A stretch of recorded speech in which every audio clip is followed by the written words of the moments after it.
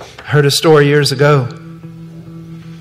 Someone asked a Chinese brethren about when did he think the Great Tribulation would start. And the Chinese brother answered, we've been going through the Great Tribulation for the last 100 years. What do you mean, when is it going to start? My point is not to make a point about eschatology, but to make a point that it is not unusual in the kingdom of heaven when we suffer for the sake of Christ. It's unusual when we do not.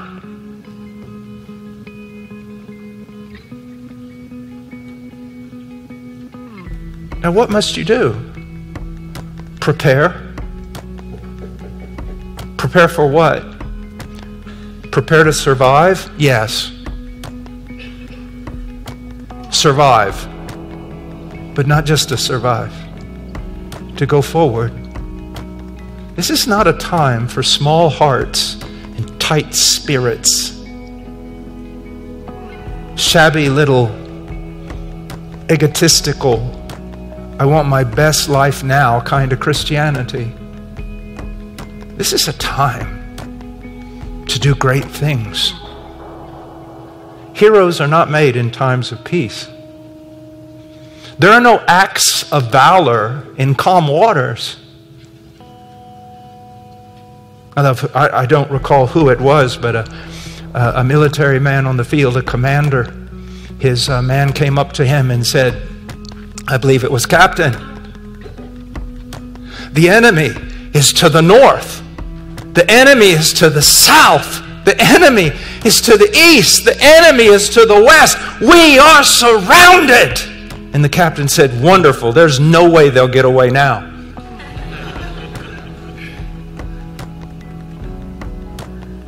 Let me show you a passage that someone ought to write a book about. Because it's been lost. Because it seems, well, let me read it. Let me read you. And I would guarantee that if I read this and didn't tell you it was in the Bible, some of you would think that I got it from Spartan literature. Look how Paul describes a Christian. Now just listen. To those who by perseverance in doing good seek for glory and honor and immortality. Does that not sound like something pulled out of a Spartan, book of war? I am so tired of this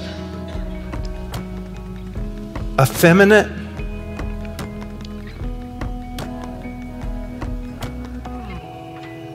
passive, pitiful, monkish Christianity. The kind that does this and cowers.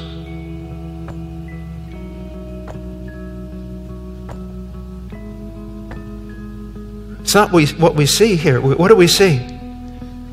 Seeking for glory. If this wasn't in the Bible, immediately some of you said, no, we're not supposed to seek for glory. We're supposed to seek for the glory of God. Well, actually, Jesus talks about it being good to seek glory from God. Not just seeking the glory of God, but seeking glory from God. Just look for a moment. Just look over at John 5:44. He says, talking to the leaders of the day, how can you believe when you receive glory from one another and you do not seek the glory that is from the one and only God? Jesus put his seal on it. And so Paul is not wrong, is he?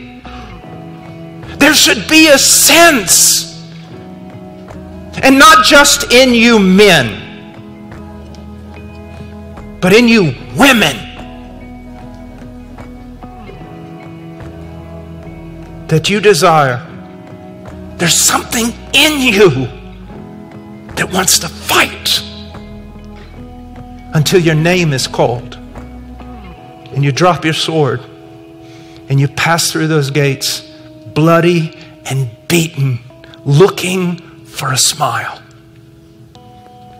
Well done. Well done.